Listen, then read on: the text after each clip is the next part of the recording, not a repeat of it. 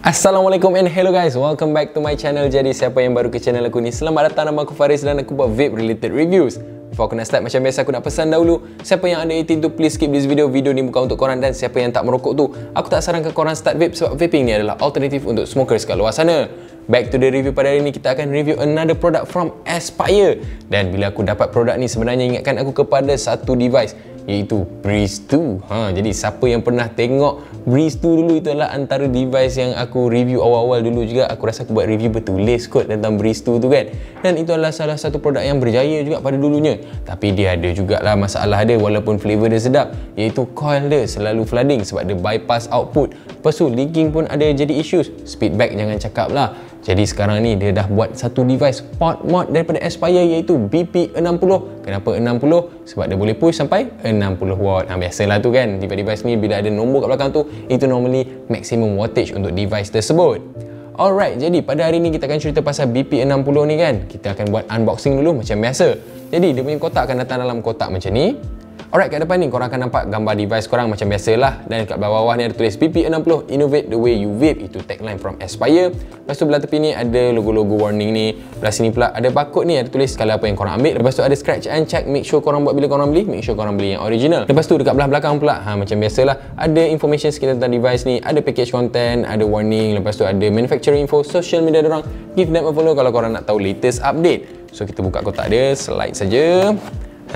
Straight away korang akan nampak device korang. Dan ini adalah device korang. Lepas tu dia ada design sikit kat panel belakang ni. Now kita pergi ke dalam kotak lagi, tengok apa yang korang akan dapat.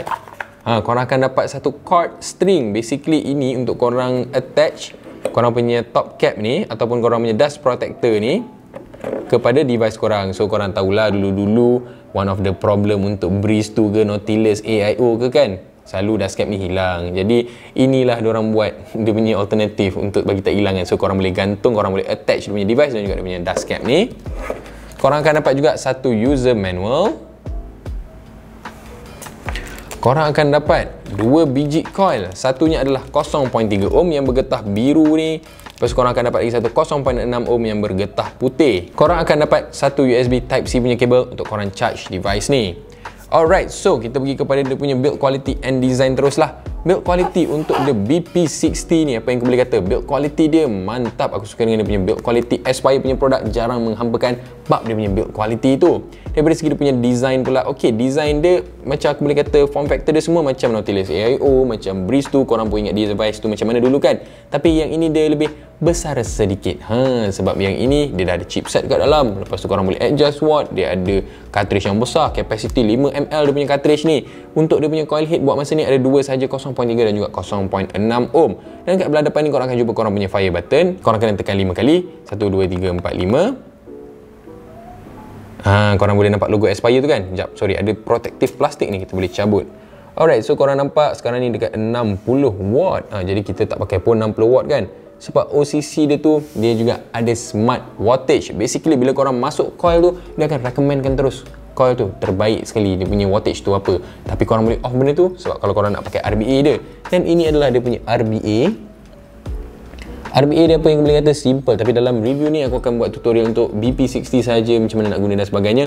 Demi RBA ni nanti kita akan buat review yang berasingan, tutorial yang berasingan. Alright, so kat sini korang boleh nampak screen dia kan. Sekarang ni check atomizer lah, tak ada apa-apa kat dalam. So kalau korang tekan fire button ni 3 kali, 1, 2, 3, korang boleh nampak tak ada gambar mangga kat bawah ni. So basically ni dah lock mode lah. Korang tak boleh nak up and down kan dia punya watt. 3 kali klik balik, 1, 2, 3.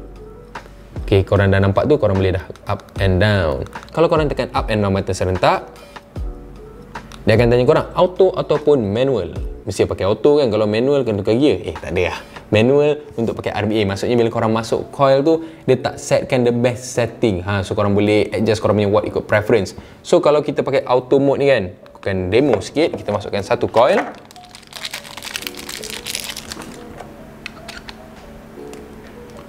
Okay, sekarang ni kita kat dalam auto mode. Bila korang masukkan, dia akan terus pergi ke 35. Tadi 60 kan, sekarang terus pergi ke 35. Dan korang tak boleh nak set lebih-lebih dah. Max 40, korang dah tak boleh up dah. Tapi kalau kita tukar ke manual, sekarang 5 watt kan, korang masukkan, dia masih 5 watt Dan tadi maksimum 40. Kita sekarang boleh push sampai mana korang nak. Tapi ini adalah mode untuk RBA. Kalau korang tekan fire button dan juga up button, dia akan clearkan korang punya path sebenarnya. Tapi sebab path kita memang nak kosong. Kalau korang tekan fire button dan juga down button, dia tekan tukar A mode. A mode ni adalah untuk auto draw function sahaja. Maksudnya inhale saja untuk activate. Tekan fire button tak jadi apa-apa. B mode pula, tekan fire button saja. Kalau korang inhale auto draw tak ada function. Last but not least, AB, korang activate kedua-duanya. Korang boleh tekan fire button untuk fire dan juga korang boleh inhale untuk fire dia. So itu adalah macam mana korang nak navigate the BP60 ni. Jadi cartridge dia pula, kita pergi macam kapasiti dia aku dah cakap dah, 5ml. Coil head pun dia ada 2, 0.3 dan juga 0.6. Please guna flavor yang bersesuaian 0.3. Janganlah pakai flavor freebase yang tinggi sangat strength dia 1.8% ke, jangan. Pakailah maksimum aku boleh kata 0.6% lah. Kalau korang pakai coil yang 0.6 ohm, korang boleh push sikit 1.2 punya strength. Alright, so dia punya cartridge apa pun semua very simple, senang korang nak basuh benda semua. So kita letak tepi. Dan kat dalam ni aku dah berisi flavor dah sebenarnya dengan unit yang aku test ni. Kita pasang. Dan dia punya cartridge ni, dia melekat magnet tau. Basically, korang letak, dia akan lekat menggunakan magnet. Sekejap, kita nak set auto mode tadi lah. Aku rasa, aku takut aku ter-auto fire. So kita pakai auto mode. So korang boleh nampak yang dia akan terus pergi ke 36 watt. Depends dengan coil apa yang korang pakai. Alright, so for size comparison, kita comparekan dia lah dengan the Orion. Sebab aku tahu juga ramai orang yang pakai Orion. So korang boleh imagine lah size dia kan. So ini dari depan dengan the Orion. So Orion ni dia lebih compact lah compared to the Breeze pula, the BP60. Ini dari tepi.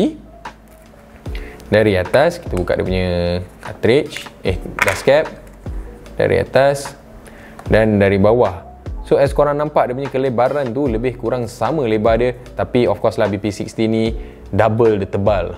Sebab yang ini dia ada chipset apa semua kan. So itu adalah size comparison between BP60 dan juga Orion. So aku harap korang boleh imagine dia punya size kat situ. So aku nak kemas meja jap, lepas tu kita cerita pasal dia punya performance pula. Aku rasa itu yang ramai nak tahu kan. Jom kita kemas jap. Ok, kita dah kemas. Jadi tanpa buang masa, jom kita vape dulu. Flavor yang aku gunakan adalah flavor from the finest, 1.2% punya flavor. Dan coil yang aku gunakan adalah coil 0.6 ohm dia. 0.3 tu aku dah try. Kita akan ceritakan generally je lah kejap lagi. Jadi tanpa buang masa, jom kita vape dulu. Itu menggunakan fire button. Kita try auto draw dia. Dan itu adalah untuk dia punya direct lang fully open. Ok, bab flavoring, tiada ragu-ragu produk daripada Aspire ni, dia punya flavoring jarang menghampakan. Siapa yang pernah try Breeze tu, siapa yang pernah try Nautilus AIO, Nautilus punya coil, semuanya mantap dia punya flavoring tu. Tak ada benda aku nak komplain tentang flavor dia. Flavor yang aku pakai flavor yang complicated juga. Boleh naikkan layer-layer flavor tersebut. Daripada segi dia punya airflow, airflow one thing lah aku suka, sebab dia smooth je dia punya airflow tu, korang boleh dengar sendiri. Agak bising tapi still smooth. Dan itu adalah fully open. Kita try close off sikit airflow dia. Dan one thing lah, airflow control ring dia ni precise. So korang boleh set ikut korang. Korang nak MTL ke, korang nak DL, nak restricted direct, ikut korang punya preference. Dan aku boleh kata airflow control ring aku suka the best. Aku rasa measurement, bukan measurement, macam the best mechanism yang untuk korang adjust airflow. Sebab pernah aku review device yang pakai slider punya style, tak best, tak precise dia punya airflow tu. Yang ini lebih precise. Kita akan vape untuk half open.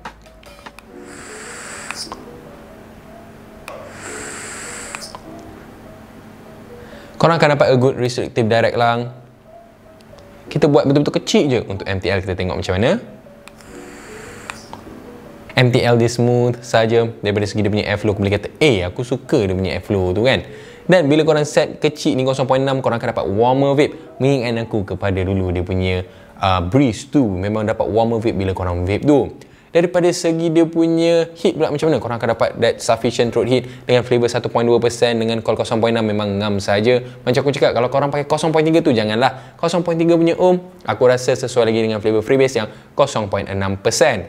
Okey, untuk coil yang itu pula macam mana? Airflow dia aku boleh kata lagi luas. Basically bila korang tukar coil ni, dia ada perbezaan juga airflow dia. Macam 0.3 tu airflow dia lain sikit, dia lebih luas sikit compare tu korang pakai 0.6.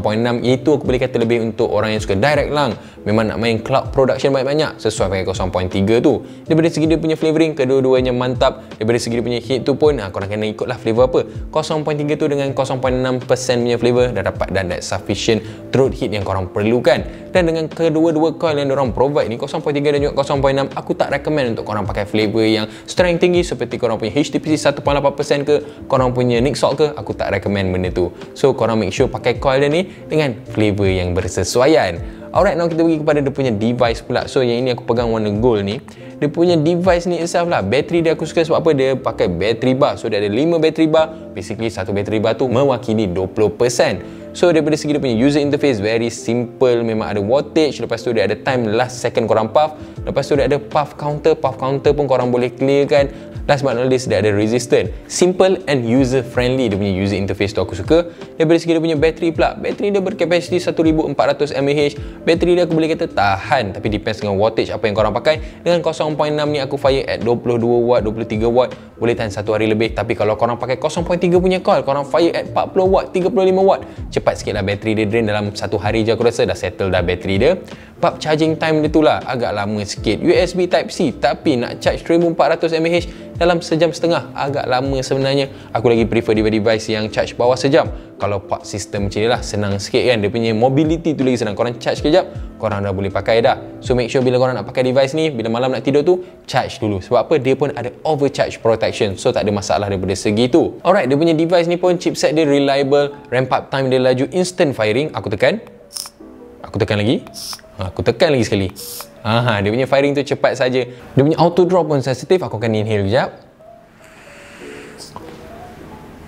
Instant firing juga korang akan dapat. So overall dia punya chipset apa yang aku boleh kata user friendly, simple but informative, dan dia punya chipset pun reliable dengan dia punya firing yang constant dan sebagainya.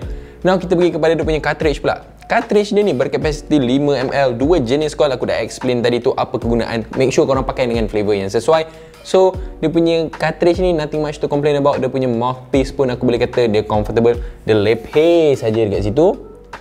So bila korang letak kat bibir korang pun memang selesa je korang nak fire. Dia punya nak refill pun senang juga. Aku rasa aku lupa tadi tunjuk kat dalam close up. Kita akan tunjuk kejap. So bila korang nak fill dia, korang boleh nampak yang dia punya filling pot pun luas. So flavor yang menggunakan glass dropper, botol kaca pun tak ada masalah untuk isi flavor. Nak tukar coil dia pun senang, just tarik, masukkan, tak perlu ikut design. Magnetic, always make connection. So nothing much to complain about. Capacity pun great. Aku rasa okey saja daripada segi dia punya cartridge. Dan korang mesti tertanya juga, isu pula dengan cartridge dia macam mana? Macam aku cakap, breeze tu tadi, leaking ada, lepas tu speedback ada, flooding pun ada juga. Tapi macam mana dengan yang ini? Yang ini dia punya speedback tu still ada sikit, tapi minimal sahaja speedback dia. Daripada segi flooding, leaking, so far aku dah try dalam 2 minggu. Hari tu aku pergi Terengganu pun aku bawa device ni, tak ada experience masalah leaking ataupun flooding. So far so good dengan dia punya device ni. Kalau korang ter-experience lah flooding, senang saja korang nak overcome benda tu. Ambil je tisu, sumbat daripada atas, bagi flavor tu, serap kat tisu tu flavor yang berlebihan, dan masalah tu akan hilang. Dan kedua-dua coil pun aku boleh kata yang mantap dia punya performance tu. So kita letak tepi balik yang ini. So bab issues cartridge device semua korang pun dah dapat di idea dah. Aku pun dah tunjuk macam mana nak gunakan. Kita pergi terus kepada dia punya pros and cons. Dan pros and cons dia ni tak banyak sangat lah, tapi aku rasa banyak yang dah improve compared to Breeze tu dulu. Dan juga Nautilus AIO yang menggunakan Nautilus punya coil tu kan. First pro yang aku nak mention adalah dia punya build quality yang mantap. Aku masih suka dengan dia punya build quality, aspire jarang menghampakan. Daripada segi dia punya coil performance mantap, tapi make sure korang pakai flavor yang bersesuaian dengan coil dia. Airflow control ring dia yang precise, korang boleh adjust daripada direct lung, restrictive direct lung dan juga MTL, boleh ikut korang punya preference. Next is dia punya chipset yang reliable, fast ramp up time dia tu kan, dan dia punya constant output tu korang akan dapat same vape experience daripada bateri penuh sampailah bateri habis. Next pro is dia punya bateri yang tahan, tapi itulah charging time tu yang lama. Tu kita cerita pasal konsa kejap lagi. Next pro is dia punya auto draw sensor yang reliable. So far so good, instant firing aku dapat. Dia pun ada fire button juga, siapa yang suka pre-fire bila korang nak vape tu kan. Last but not least, dia punya mouthpiece yang comfortable. Itu one thing juga aku nak point out tentang device ni. Okay, now kita pergi kepada cons untuk device ni juga. Dan ada cons yang aku akan mention adalah subjektif. First kali adalah form factor dia lebih bulky lah. Mungkin itulah nak bawa kena pakai bag lah. Kalau nak pakai masuk poket tu agak tebal dia punya device ni. Next con is dia punya charging time dia yang agak lama. So aku rasa itu je dua cons yang aku boleh cari dengan device ni. Sebab other than that, it's a perfect device dah. Airflow dia pun tune, lepas tu cartridge pun besar, coil head pun power, dan yang penting dia tak ada masalah yang ada dekat Breeze tu ataupun Nautilus AIO yang dulu, iaitu speedback, leaking dan juga flooding yang sangat teruk, yang sangat teruk yang melecehkan kerja. So itu yang dia banyak dah improve dengan the BP60. Aku rasa diorang dah learn from device yang past tu dan diorang come out dengan better improved version of that device. Okay, overall apa yang aku boleh kata tentang the BP60 ni untuk siapa? Aku rasa untuk siapa yang peminat flavor freebase, yang tak nak pakai flavor high strength, aku rasa it's a good device for you guys. Sebab kalau korang pakai salt ke korang pakai HTPC yang tinggi-tinggi strength tu, aku rasa kurang sesuai sikit. Yang ini lebih kepada untuk orang yang suka direct lang, yang suka cloud production. Aku rasa this is the device for you guys. Macam aku personally, aku pun pakai flavor freebase, aku pun boleh lah pakai dengan device ni kan. Untuk HTPC yang high strength 1.8% dengan Nick Salt punya flavors, aku rasa aku tak recommend untuk korang dapatkan device ni. Oops, sorry. Dan untuk new user kat luar sana, aku rasa it's a good device juga. Sebab apa? The user interface is friendly, senang korang nak gunakan. Korang pick up baca manual dia pun pendek je, korang dah terus faham dah macam mana nak gunakan device ni. Alright, kalau korang nak dapatkan device ni dekat mana dan berapa harga dia, bab harga tu minta maaf aku tak dapat nak bagi tahu sebab itu adalah polisi YouTube. Korang boleh dapat anggaran harga dia dalam USD tu, korang boleh pergi ke website Aspire. Dan kalau kat KL ni korang dapatkan kat mana? Kat Malaysia, korang boleh pergi ke PJA Vape Store GMKL. Sebab itu adalah satu kedai yang aku tahu dah bawa masuk. Diorang pun hantar device ni kepada aku untuk review pada kali ni. Thank you so much PJA kerana hantar kat aku. Apa-apa pun pendapat aku dalam review ni takkan berubah lah. Dan pendapat aku adalah subjektif sebab kita mempunyai berbeza cita rasa dan berbeza selera. Jadi siapa yang on YouTube, jangan lupa untuk subscribe for more vape reviews. Dan jangan lupa untuk follow aku on Facebook and Instagram for more updates and giveaways. Jadi kita jumpa di next video. Thank you so much for watching. Bye.